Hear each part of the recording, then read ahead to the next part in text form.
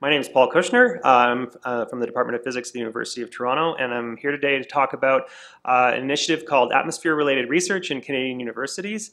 I want to give a bit of background on this. It's really outside the rest of the talks, I think, and so I'm very happy to talk about this afterwards as well if you have more questions. So this is the story. We've got a lot of great talent in weather, climate, and air quality research in Canada, and we're really inspired by UCAR and NCAR and the example it provides. And so we're trying to organize our own research community in Canada.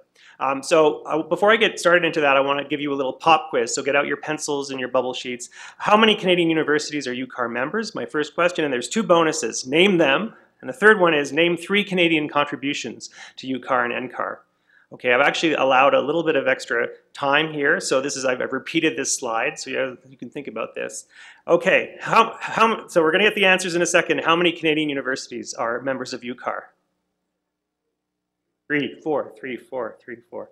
We'll find out in a minute. It's 4, yes. There are now 4 member universities. McGill, Toronto, and York were up till about a year ago, were the only members. Now British Columbia is in there too. We have our colleague from UBC representing that institution. In terms of what we've contributed to UCAR and NCAR, it's a long, multi-decadal collaboration we've had in many areas, contributions to COMET, model development. We've had members on the UCAR Board of Trustees. I myself serve on the steering committee for the CSM project. Okay, so about ARRCU. So ARRCU is a self-organized group of Canadian university faculty. So we're sort of starting from the ground up, and we're doing research in weather, climate, and air quality. And we've grouped our research in the general area of atmosphere-related research, which deals with the whole atmosphere from the surface to space and its interaction with different boundaries, so land, surface, ocean, cryosphere, and so on. And so we're connected in ways, a lot of the UCAR and NCAR science is to social science, environmental science. Our main activity so far has been to scope our community through a white paper, which is posted at our website, arrcu.ca.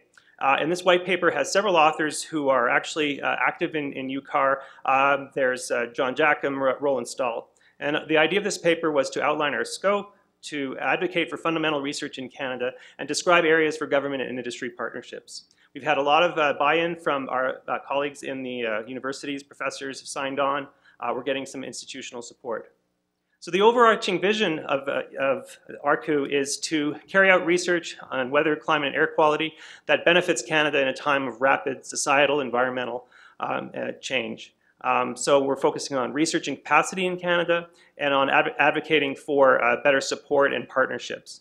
This rather complicated schematic is taken from our white paper, and on the top it shows the kind of science we do and how we go about it. So I won't go into all the details, but basically we wanted to separate out the science we do from the applications, and there's a two-way connection, which we call discovery to application and application to discovery, back and forth between fundamental research and applications. Just to make the community aware that we can separate these things and talk about disciplines and then also applications in different ways.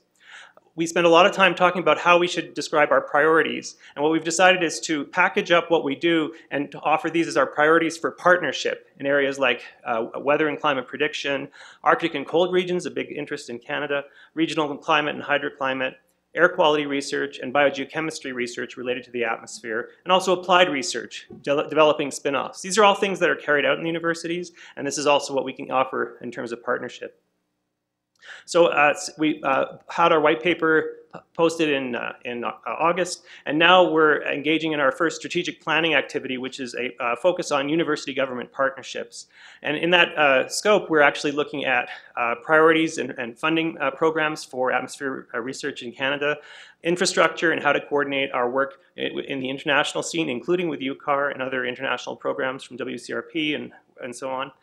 Trying to figure out our own capacity. We don't have a good survey of our own university capacity in terms of the research dollars and programs.